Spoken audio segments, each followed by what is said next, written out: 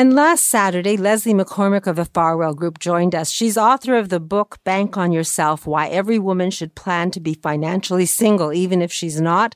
And I have signed copies at my store, Maryland's. So seeing as it's almost the end of November and the holiday gift-giving season is coming, know that I have a library of books with signed copies at my store, Maryland's, including this book on financial wellness.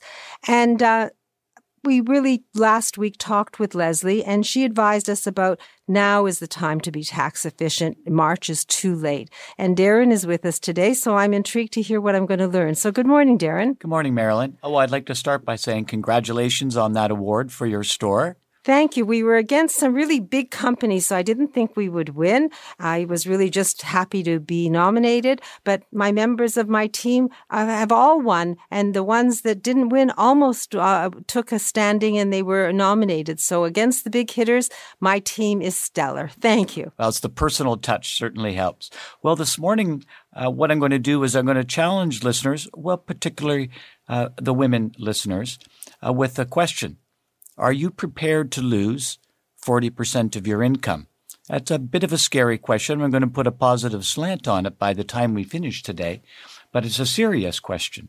Are you prepared to lose 40% of your income? I mean, losing a spouse certainly has a whole set of unique challenges. That's no surprise. And of course, in a world where widows don't walk around in black anymore, society, other people aren't really aware of whether somebody's a widow or not. So those unique challenges don't happen within the sort of support mechanism that they used to have. Me, Leslie, and my team, the Farwell Group, help women who have lost a spouse navigate their way forward with a process designed specifically with their needs in mind. And, well, quite frankly, we've been at it quite a long time. And as a result of that, we've been able to identify, or what has become clear, is that there are actually some common challenges. And one of the common challenges, and it's supported by actual research, not only do we see it in our practice, but the research has indicated quite clearly that after 5 years, that a woman who has lost a spouse, who's become a widow, her income can drop as much as 40% after 5 years. Now, obviously, as I said, that's a scary number. But it's not really about doom and gloom, because as a matter of fact, most people as a couple, and then as a widow, have substantial savings. And so it would be a matter of drawing on those savings to replace that income that's lost. So it's not like we're going to have people starving on the streets, but it's rather that now with having to draw more money from savings than receiving money as income, there's a whole new set of challenges. And it's those new challenges that can sometimes be difficult to overcome, and that's the perfect time to go out and get seasoned professional help. Now, let me give an example of how this all works. I'm going to give you a story about Nancy and Tony. Now, Nancy came to me closer to 4 years after losing her husband, Tony. And by the way, I apologize for all the male listeners out there. I know that sort of week after week, I'm always starting with stories where the man kicks the can. It's unfortunate, but that's sort of kind of the way it is. So again, my apologies for that. But after 3 years of tax returns, Nancy started to feel a little bit panicked, and she was feeling panicked. Good for her. The panic didn't cause her to freeze and just do nothing. Instead, what she did was she went out and started to seek professional help. Now, what was keeping her awake at night was this, and it's one of these common challenges we see. Now that she had become a widow, she had lost Tony's old age security payment. Because she was already receiving the Maximum Canada Pension Plan, because she had earned the Maximum Canada Pension Plan through all her own years of work, she didn't get any survivor benefit from Tony, so she lost Tony's Canada Pension Plan benefit. Tony had actually selected that his defined benefit plan would stop on death. Now, there are a lot of other choices. Many people choose that there'll be some survivor benefit. And when you make those choices, that means there's a little less income month to month while you're alive. Now, they made that decision together. It wasn't a surprise, but his defined benefit plan income stopped. There was an arrangement they had made in their will that on death, some money would go to the kids right away. Not much, but it was some. That reduced the pot of savings that they had. And then now that Nancy was single, she could no longer have income splitting with the spouse. That means, in fact, her own tax rate was higher.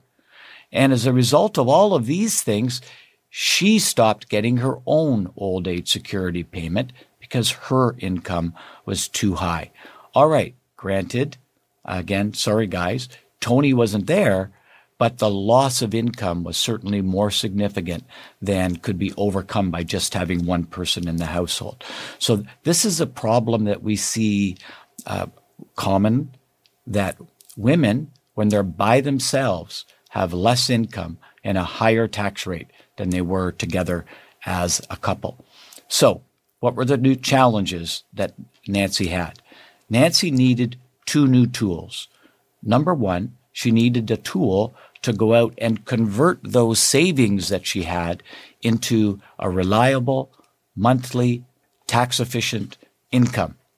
They didn't really need to do much of that before because the income from all these other sources was high enough to supply most of their needs. Every once in a while, they would go make a withdrawal from their savings for special things like a trip or renovations or that sort of, give some money to the kids. But now she really needs her portfolio to produce an income for her. She didn't have the tools to do that because her and Tony were never really in that circumstance. So she needed to do that. Number two, well, as you start thinking about withdrawing money from savings, what's very important is how much of the money you take from savings actually ends up in your own pocket as money to spend to support your lifestyle. That's called your after-tax income. And the amount that you keep is a function of not only the type of investments you make, but very importantly, where you take the money from.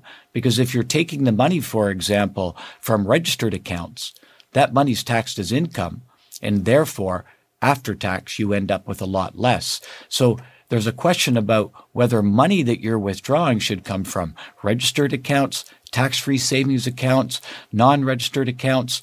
These are important questions because they'll have a big impact on the after-tax income you need. So Nancy needed help, and she understood that she needed help, good for her, to help her with these two questions: how to produce that regular tax-efficient income and where to take that income from.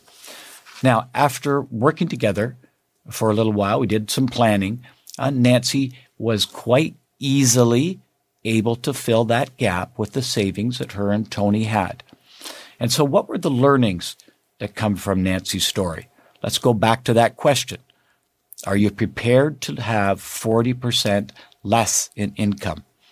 Well, the answer is you can be if you plan ahead. Getting a plan is your best defense against that sort of thing. Not only get a plan as a couple, but get a plan for that worst case scenario.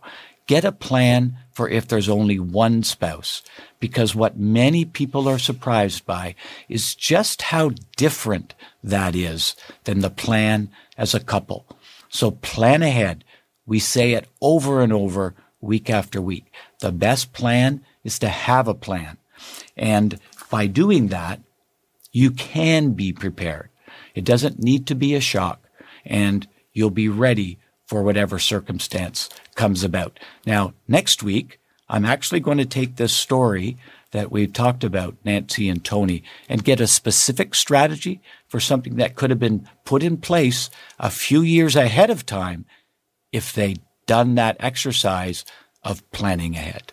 So if someone wants to learn about the how and where, and I guess making their portfolio an income producer or make their money work for them and give less money to the tax man, are you going to work today? I am going to work this morning. So where do we reach you? Reach me at my office, 416-863-7501. 416-863-7501. And I believe you have all sorts of documents and brochures that can guide people through different scenarios in their life. And you're focused to help widows. If you're sitting there and this resonates with you, then it doesn't hurt to ask an expert. And the Farwell team and Darren Farwell will give you that complimentary consultation. They'll give you the review that you need so that you can make an informed decision. The number for Darren, 416-863-7501. And the contact information is on my website, marilyns.ca, under the sponsor experts. Darren, thank you. I look forward to learning more and hearing more about Nancy's story next week. Thank you, Marilyn. And as you said, we do focus on helping widows. But as I was hinting at in my discussion today, the best time to prepare for that sort of circumstance is actually when you're still a couple, because long-term planning will cause the best long-term outcomes. So get started now, plan ahead, best case scenarios, worst case scenarios. And we do as you mentioned also, we do have tools, as I said, that we can send listeners just to get a little bit more information about this idea of producing an income and also where to take it from. And you can get those. You could also visit us at our website, the Farwell Group, or the same on our Facebook page. Thank you, Darren. And Leslie's book basically says it. If you're going to do something, bank on yourself and plan to be financially single, even if you're not. So thanks again, Darren. I look forward to that conversation next week.